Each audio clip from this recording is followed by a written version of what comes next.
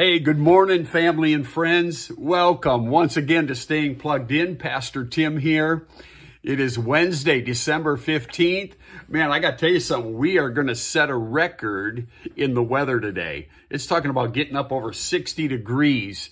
And I talked to a couple people and they said, man, I could just live in this all the time. All you people in warm climates, God bless you. Pray for us in this end when things break loose. They said we're going to plummet here real quickly in our temperatures.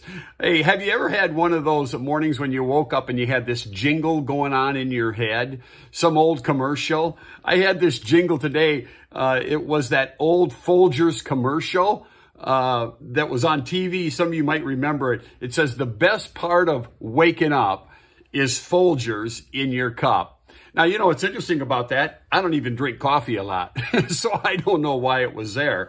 But the first thought that hit me was this: the best part of waking up is God filling your life.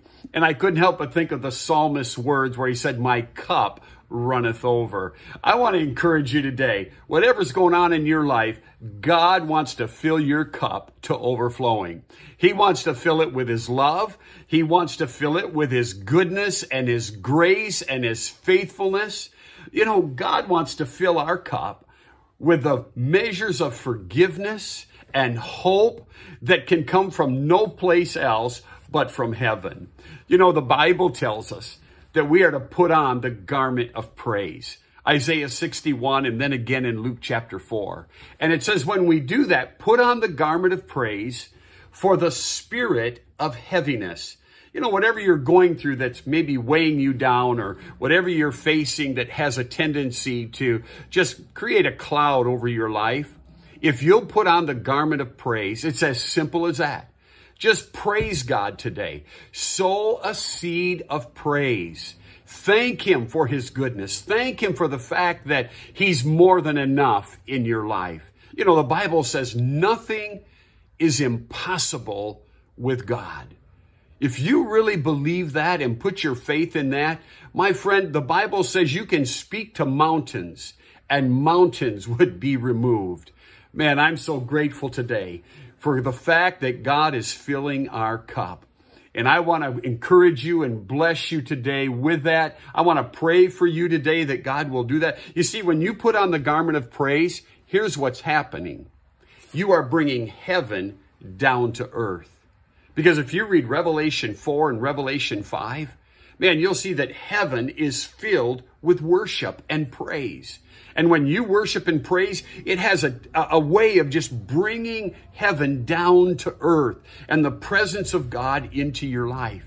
And then it has the power to stir faith. When you worship and praise, it gets rid of the doldrums and the negativities. And it has the potential just to stir up your faith inside of you.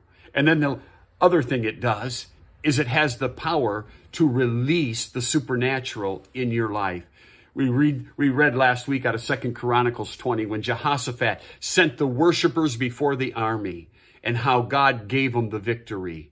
They didn't even have to fight. The enemy turned on themselves. You see, praise and worship confuses the enemy. It'll bring confusion. Whatever plot he's got against your life, my friend, listen to me today. When you worship God, it confuses the enemy's plans. And we read in Joshua, where Joshua marched around the walls of Jericho. And we know what he did? He put the worshipers out front. When you worship, my friend, it brings the victory in your life. I want to pray for you today that God will just fill your cup, and that God today would allow you to just experience the fullness as he pours into your life. Father, I thank you today for each and every one who's under the sound of my voice today.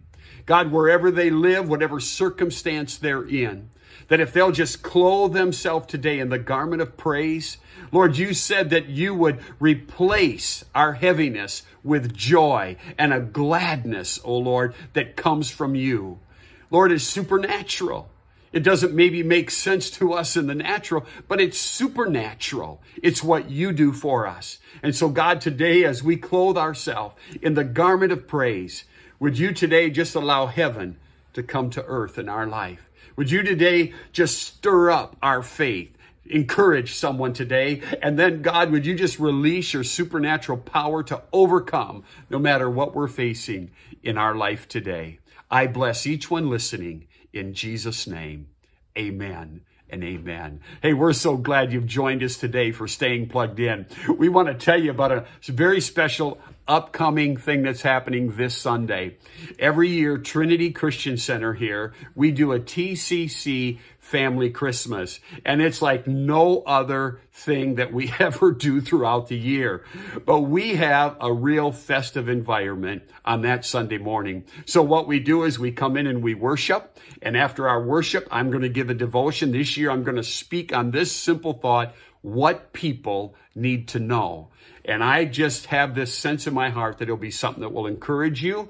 It will bless you. It will build you up. And you're not going to want to miss it. So come on Sunday morning at 10 o'clock. And if you haven't been in-house, this be a great time to come back and join us for our family Christmas. Then after we do the devotion and the worship time, we move into a time of celebrating. And what I mean by that is we have games. We do giveaways. We play Name That Tune. We do all kinds of crazy things. We've got Plinko this year. You're going to be able to win monies and just different gifts. And so we want to encourage you. Come out and join us for that. It's always a great time. So we look forward to seeing you on Sunday morning at 10 o'clock. God bless all of you. Thank you for your generosity in this season. I just want to say this. Many of you gave to Angel Tree, and we had 41 children that we were giving to. That's a ministry that gives money and funds to and gifts to children whose parents are incarcerated. And we're excited to tell you that people gave generously. Thank you for that. We love you. We look forward to seeing you on Sunday for a great day of celebration in the house. God bless all of you. We love you.